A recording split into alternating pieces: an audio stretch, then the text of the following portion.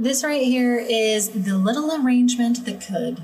It has been through some serious ups and downs with mealybugs and different things. You can see this whole section right here. It's just missing plants.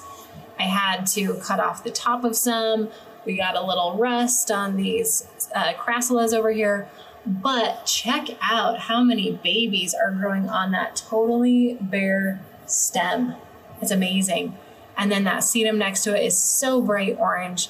The echeveria in the back's looking pretty good. The kalanchoes are not too bad. But I'm just so pleased with how many little babies are growing off of this. I'm excited to see what happens as we just keep watering it consistently, see how big they grow, and then eventually chop them off and put them in an arrangement of their own. Or maybe we'll stick them in here and use them to fill up the rest of this arrangement.